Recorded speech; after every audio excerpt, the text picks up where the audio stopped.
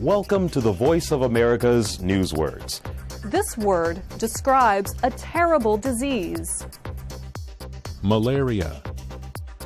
We used to see a lot of malaria in Wangpa Clinic, but now with efforts of elimination and active surveillance, and even the setting up of malaria posts on the other side of the border, the malaria rates have really gone down. Malaria.